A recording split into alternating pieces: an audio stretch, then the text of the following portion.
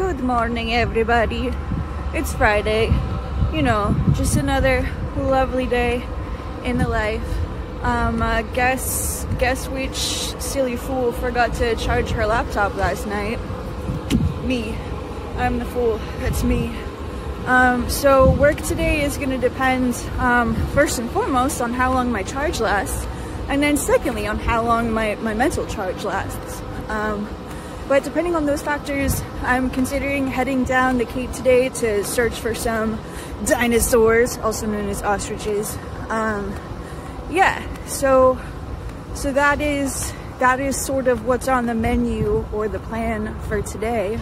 We'll see how all of that goes, and I'll check in later. Good morning, everybody. It's Saturday. Happy weekend. Hope that you all had at least a halfway decent week. Sorry I didn't finish up my my vlog from yesterday or make, you know, any videos after the morning introduction or whatever. I did have a really good day in the archives, and I got home, had dinner or whatever, and then just like got super tired, so I didn't really feel like doing anything for this. So instead I watched the first half of Critical Role, then almost fell asleep at the break, so I stopped that. Then I decided to do my nails. As you can see, I don't have press-ons anymore. I just have silvery chrome and purple. This is how short my nails are in real life, because they don't grow. Anyway, yeah.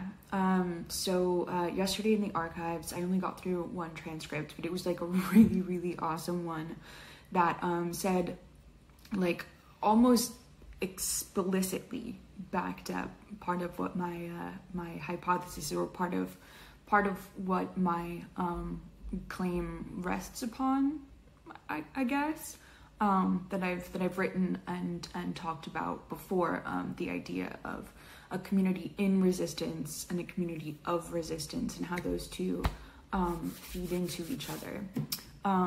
Anyway, if anyone's like interested in reading about that, I have a paper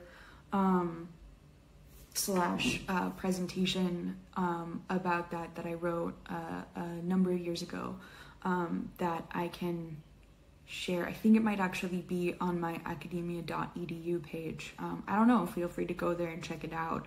Maybe you'll find something boring or interesting to read, who knows. So today I am going to head out to a really cool adventure. I'm going to a museum called the Dream Museum, which was opened in 2018. It's a museum that was created and is managed by the original indigenous peoples of South Africa, the Khoisan. So I'm really excited to go to this eco-heritage museum. I'm going to be going on a tour led by San guides who teach people about like life in the bush, their traditional lifestyle, or whatever, with tracking, gathering herbs, learning some like parts of the language even. So I'm really excited about that. I think it's gonna be really cool. It just looking at the directions, it looks like it's gonna be a really like pretty drive up there too. It's like north along the coast from here. Yeah, hopefully maybe I'll get to see some animals, who knows. I'm actually really disappointed. It's very unfair. So on the drive to go visit the penguins, which some of you may remember if you watched that vlog, I saw signs that said, "Caution, baboon crossing." Did I see any baboons? No, I did not.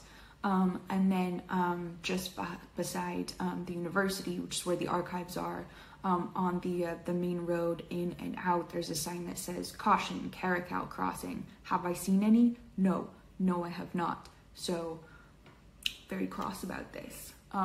But anyway, that sign's probably for like nighttime, realistically speaking, but I still want to see one. It's not fair. But yeah, so I'm driving up northy north along the coast. It looks like there's a neat cove beach thing to stop at, so I'm gonna stop there on the way back, and maybe if there's someplace chill to just hang out for a while, I will do that and read a book, or who knows, but I'm just gonna see where the day takes me. On the way up, however, I do have to stop at the store because I need to get a proper adapter. I've been using, there's this, like, the adapter thingy that I bought specifically works for being able to plug like USBs into the wall, which, like, while that is useful, it does not work with my Chromebook charger. I mean, my Chromebook, I've been like charging it using just a USB, because I guess like the USB whatever blah blah blah, the same like little pluggy part that plugs into the device is the same for the Pixel, which is what the phone that I have that I'm pointing at right now. Same for the Pixel and same for the Chromebook, so that's cool. However, it only charges when it's off, but I've had it off and it hasn't charged. It actually, the battery has gone down from when I plugged it in. So obviously I need my Chromebook for work, so I'm gonna have to go and buy an adapter for that today, because yeah, this isn't gonna work out so well for me. So I'm gonna do that on the way up, and then you know, who knows if I wind up getting there early, like, I'm sure that there will be a lovely place for me to sit and also read my book. But yeah, so that's my plan for today. I'm also super excited for tomorrow. I'm going scuba diving in the kelp forest, because the Cape here is one of, I guess, only 9 underwater forests around the world. And yeah, I think it would be really cool to go scuba diving in this one, because, like, as I've been saying, so much of like the ecology here is very much like what I'm used to back home. So it's this is gonna be kind of another cool, like, instance of seeing such a similar ecology, but obviously one that has a lot of differences. So yeah, so that's for tomorrow. I'm gonna obviously update this vlog for today, hopefully like during my my tour of the Eco Heritage Center, but also after. If I'm lucky, maybe our guides will let me take like short video clips, or record really anything at all during the tour. If not, like, oh well, there'll be pictures up on my Instagram. But yeah, and then I'm gonna film an update from that afterwards, because again, it's gonna be really cool. But yeah, so that's all I have to say for this morning, and I will see you all in the future. Oh, also, I woke up this morning to the power being out, so like that really sucked, because it meant that I had to like wait for an indefinite period of time for it to come back on so I could get my coffee. Fortunately, it came back on like an hour after I woke up, but like still, I'm so over this. It's actually been really good for the past few days. The Wi-Fi connection has been pretty good for the past few days too, but like, knock on wood, I probably screwed that over, like, now saying that. But yeah, waking up to the power being out again and not being able to make coffee was really frustrating. Mission accomplished. Okay, well, here I am at the museum, like a little over an hour early, because I just, you know, wasn't sure how long it would take me to get here, or if Google would lead me astray or something. But yeah, I'm here. I'm gonna get out, walk around a little bit, I guess. I don't know how much like stuff there is to just walk around or whatever, but I've got my lunch here, so I'm gonna hop out and eat that somewhere, and take some pictures, obviously. Yeah, but here I am. It's pretty awesome. Let me give you guys just a quick view. So here is just the view from here. It's really just really beautiful. I didn't drive up like actually right next to the ocean. I guess it was much more through like all of that scrub brush. I don't know if you can see the road all the way down there, but yeah, it's a good time. Good drive. I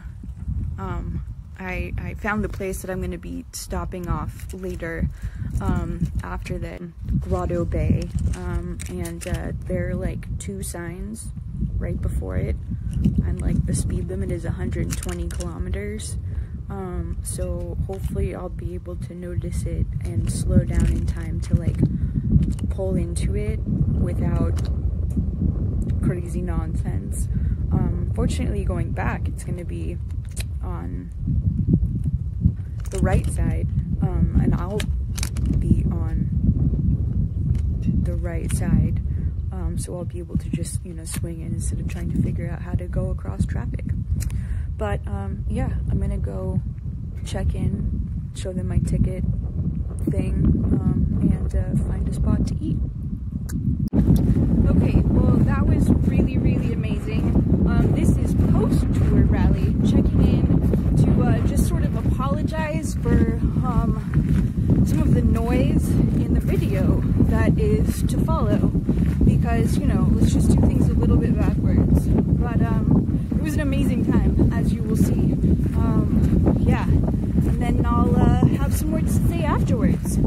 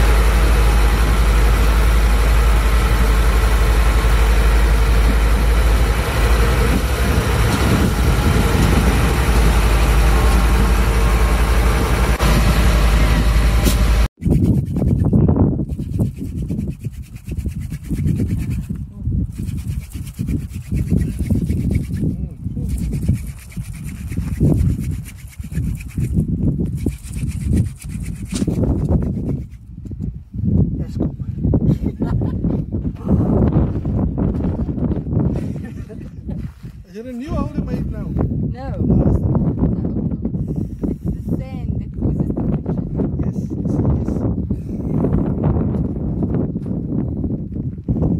Your hands are holding up the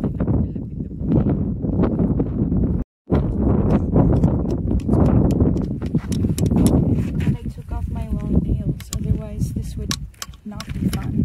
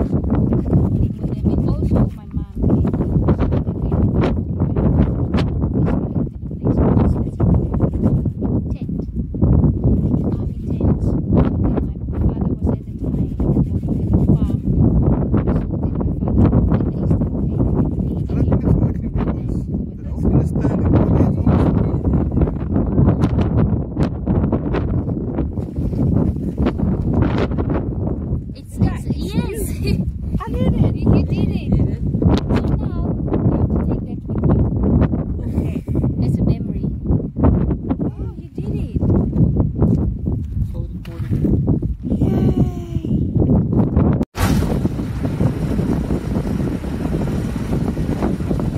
Look, there's a baby.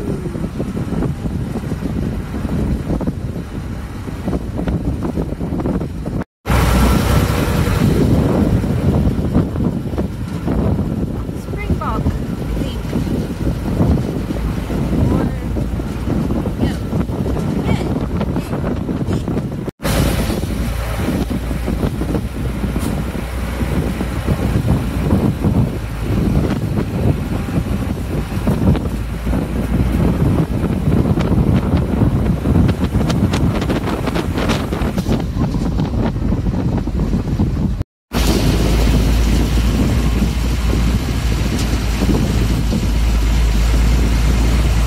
It's the lioness's job to do the hunting.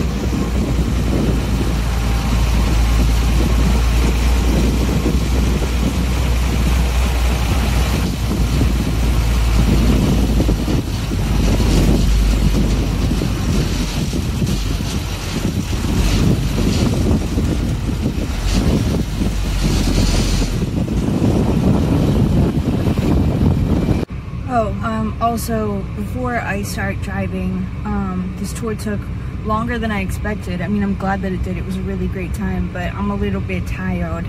So it's 4:44 now. I was expecting this to be over around like 3:30.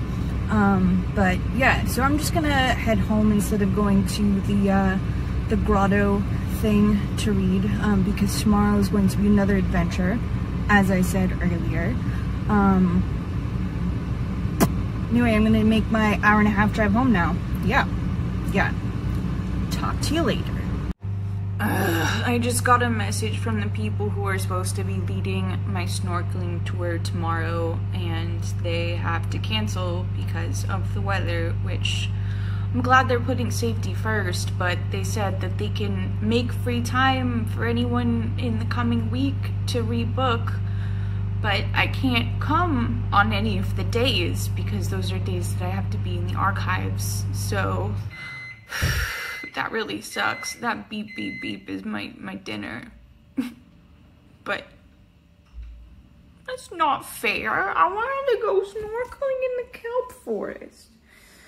So I don't know what I'm gonna do tomorrow then.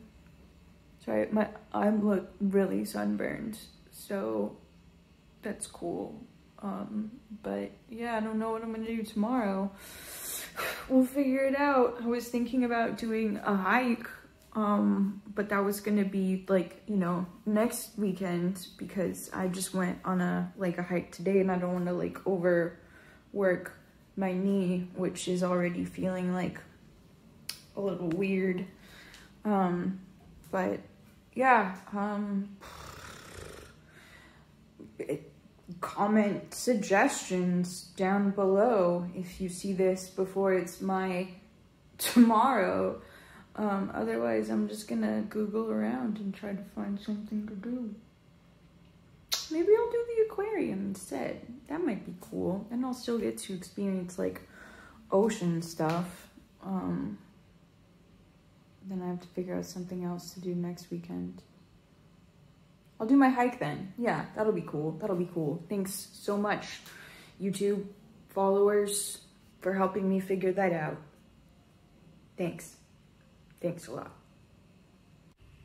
So I'm actually gonna end today's video here. I don't really think a lot more blah blah blah is needed, especially because I think it's gotten kind of long with all of the cool videos from my tour. I do just want to say, you know, like a couple of things, like that visiting centers like this are really important, is really important rather, just because, I mean, again, this is an eco-heritage center, so it's a place where the indigenous peoples of this area are able to present, you know, their history, their connection to the world that they live in, or that their people lived in before, you know, hundreds of thousands of years of colonialism from different peoples coming in and changing the world that they lived in. Yeah, so it's really important to be able to access, you know, that history, and learn about, you know, not just like their history, but also like knowledge and, you know, traditional ways of understanding and living within the world. And also this is a very important, you know, kind of place to come to because it is owned and operated by these indigenous peoples. So you're coming into a space where you are supporting them, you know, supporting them in their ability to do that, and to tell those stories for themselves. But yeah, so it was a really great experience. I really enjoyed it. There were 2 other people on the tour with me, I think husband and wife, I'm not really sure, who are local to Cape Town. And then the senior guide, Kirsten, and then I forget the name of the guide who's in training. But she was really sweet. She told us a lot about the like daily life and like practices and like things that are, you know, for the San people. Yeah, anyway, learned some really cool stuff, like the fact that the eland, which is one of the animals in some of the footage, they're the really big antelope that you may have noticed. They're not the zebras and they're not the springbok. They're the big antelope. And they're not the rogue ostriches that you may see wandering around in one of them. I don't really know. But yeah, so they're very large antelope. And they are sacred to some of the tribes of San peoples. Kirsten's tribe, they're sacred to his tribe, for example. So sacred, and also, you know, part of that connection is the connection to like that being a major food source. And so whenever you kill an eland, which is a really important thing for, you know, to be hunting, because yeah, like I said, sorry, my brain is like cooked from being out in the sun all day. But yeah, so when hunting them, when you come to them after they've been paralyzed from, you know, the poison on your arrow, you throw like dirt, sand on top of them, and as like part of a blessing, part of a thank you, and you know, you tell them how sad you are that they died, that they're dead, but how happy you are that you're going to be able to eat, basically, how happy you are that they made that, you know, that sacrifice, because you need to eat and your family is hungry, and stuff like that. So yeah, so the eland, very sacred in that way. We also learned about some of the different plants that are really important there. One of which, if you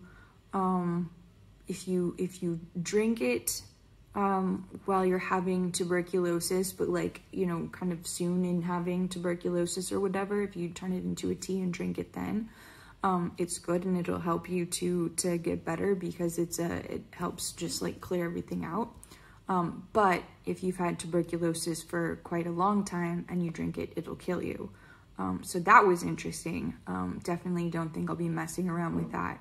You know, like for multiple reasons, like hopefully I don't have tuberculosis, and also like I'm not, you know, traditional doctor to know like when it's safe to do that. But yeah, so that was my day. It was really fun. Again, super bummed about tomorrow. But I have my my ticket for the aquarium, so I'm gonna go and do that. And aside from that, yeah, I guess I'm gonna finish watching Critical Role also, since I didn't get to finish that. And yeah, just gonna have a chill rest of the night.